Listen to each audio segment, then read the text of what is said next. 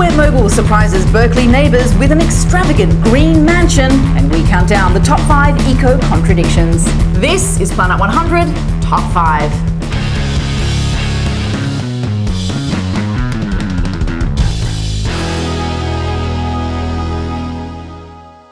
Welcome to Planet 100 Top 5. I'm Sarah Backhouse. Billionaire philanthropist Mitch Kapoor is proposing a 10,000 square foot green mansion, complete with 10-car garage.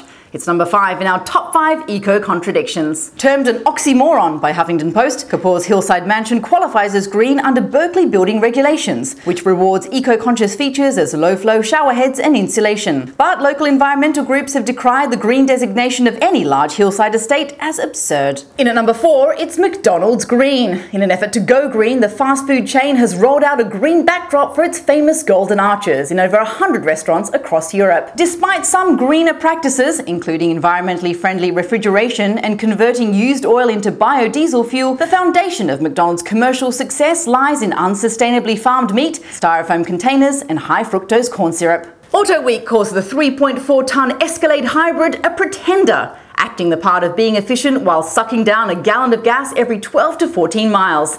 It's number 3 in our top 5 eco contradictions. While GM says the hybrid version improves their Escalade city gas mileage by up to 50%, critics of the world's first full-size luxury SUV argue the Escalade hybrid is putting lipstick on a pig. In at number 2, it's Eco Barbie from the Barbie Because collection, which sees the impossibly proportioned plastic icon decked out in repurposed threads. Recycling other Barbie's hand-me-downs, Mattel says the doll is an eco-conscious girl's way to make an environmentally friendly fashion statement. Shame the plastic doll, encased in plastic packaging, can't herself be recycled. Our number 1 eco-contradiction is clean coal, which refers to the sequestration of CO2 associated with producing coal power. But even if this technology were in place, coal still wouldn't be clean. Why? Because without full-scale environmental policy reform, we'd still have unsustainable practices like mountaintop removal, which destroys ecosystems, or coal burning, which releases mercury, nitrogen oxides, and fine particulate matter into the air, killing thousands every year. And that's our top 5 eco-contradictions. What other oxymorons did we miss? Send us your favourite blatant examples or greenwashing pet peeves at our Planet Green YouTube page.